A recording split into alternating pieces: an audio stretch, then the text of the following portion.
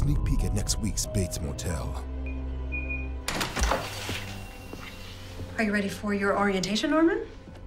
Somebody took my belt. Well, no one wears belts around here. See? Why? Because it's safer. Come on, walk with me. Well, breakfast is from 7 to 8:30, lunch is from 12 to 1, dinner's from 5 to 6. You can make phone calls here. Phone use is restricted until administration allows access, and then there's a 10-minute time limit, and your calls will be monitored by a staff member. Have you any questions so far? Yes. How long will I be here?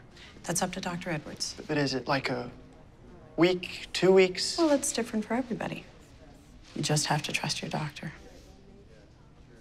Have you been in therapy before? I've talked to therapists once or twice. Why'd you stop? I just think it's silly for a fallible human being to try and explain what's going on in someone else's head. You committed yourself, Norman. You know that I am only here because of my mother.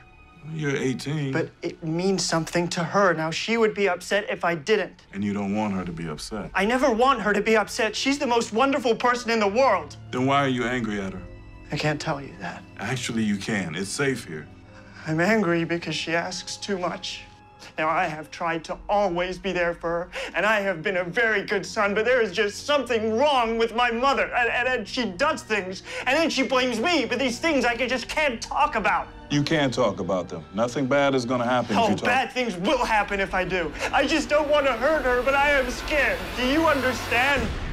Bates Motel, all new, Monday at 9, followed by Damien at 10 on A&E. The devil has many names.